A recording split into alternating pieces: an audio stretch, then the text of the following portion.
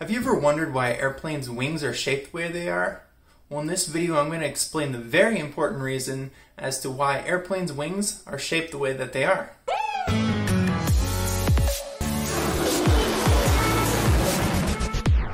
In my video talking about Bernoulli's principle, I mentioned that the shape of the wing is the reason that the aircraft is able to produce lift. So in this video I'm going to go into more detail about the shape of the wing and how they're designed.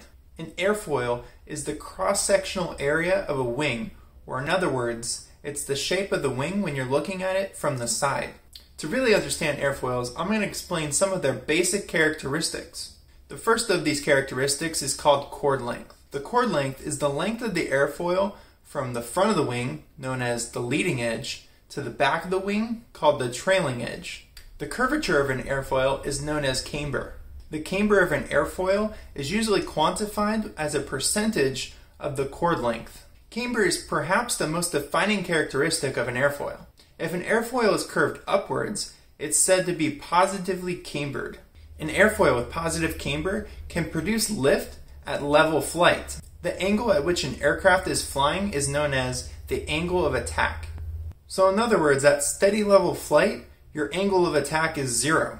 Airfoils that have no camber are said to be symmetric. Symmetric airfoils produce no lift when the angle of attack is 0. We can demonstrate this phenomenon graphically with the use of what's known as a coefficient of lift.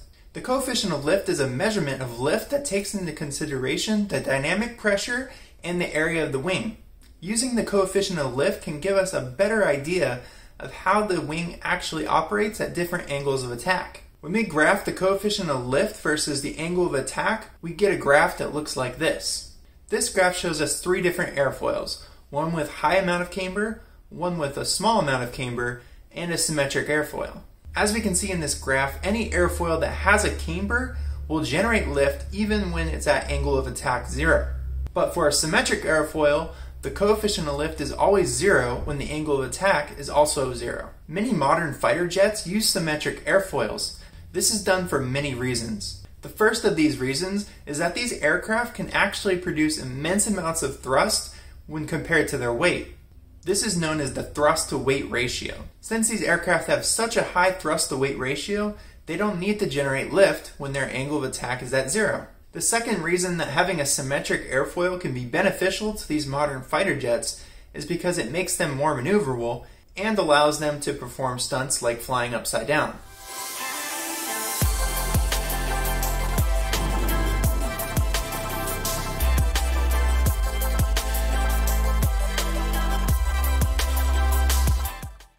Looking back at these coefficient of lift plots, we can also glean another important characteristic of airfoils. If you notice in all of these plots, there's a point at which the lift drops off significantly. As the angle of attack increases, less and less air is attached to the top surface of the wing. And when this angle of attack is reached, the air on the top surface of the wing becomes so turbulent that it's no longer able to generate enough lift to maintain steady level flight.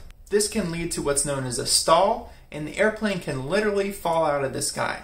The only way to recover from a stall is to increase the airflow over the top surface of the wing again. Normally this is done by pitching the aircraft down and increasing your airspeed velocity, which leads us to our third reason that symmetric airfoils are beneficial to fighter jets. Symmetric airfoils have higher stall angles than cambered airfoils. This allows for those fighter jets to climb more aggressively without the fear of stalling. The reason that the higher cambered airfoils have lower stall angles is due to drag. With the higher camber comes higher lift, but also comes more drag because the surface is more curved, which causes more skin friction drag. If we look at this plot of drag versus angle of attack, we'll see almost the same trend as we see for the coefficient of lift versus alpha plot. As your angle of attack increases, so does your drag. And this is due to the fact that as you increase your angle of attack, you're pitching the airplane up, which causes more drag because you're exposing more of the surface of the wing to the incoming air. Eventually the drag becomes too much for the airfoil to handle and you have flow separation. Since both lift and drag increase with angle of attack, it becomes a delicate balance for airplanes with cambered airfoils. Commercial aircraft manufacturers have developed a way that airplanes can benefit from both a low cambered airfoil and a high cambered airfoil with the same plane. During takeoff and landing, an airplane needs to generate high amounts of lift. And one way to generate a lot of lift is to increase your angle of attack. But we can't exceed the stall angle for the airfoil. So these airplanes employ the use of control surfaces known as slaps and flats, which I discussed in a previous video. Slats are a control surface that extend from the leading edge of the airplane, and flaps extend from the trailing edge of the airplane and deflect downwards. The first important thing that these control surfaces do is increase the area of the wing, which generates more lift. Or as NASA so eloquently put it in this wonderful graphic, double the area, double the lift. The second very important thing that these control surfaces do is increase the camber of the airfoil.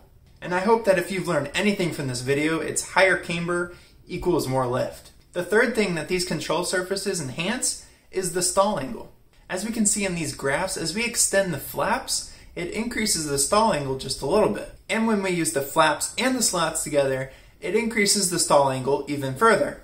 This allows the aircraft to pitch up or increase its angle of attack even further, thus generating even more lift. We could use math to solve all these points, but why would we do that when we can just make a computer do it?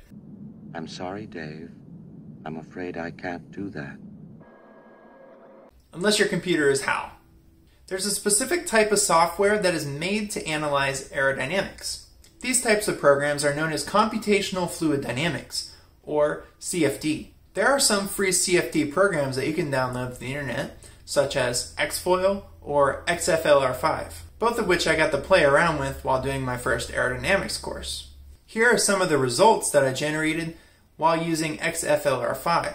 As you can see, we can use this software to generate some of the same plots that we were talking about earlier. There is another way to analyze airfoils, but this one is experimentally, in a wind tunnel. We also got to play around with a couple small wind tunnels during my studies at the University of Central Florida. What you're seeing here is a process known as flow visualization. This process can be very important to aerospace engineers as they can physically see how the airflow interacts with the airfoil. So if you found this video informative, please give it a like. Share it with your friends that like airplanes as well. Thank you so much for watching this video, and Godspeed.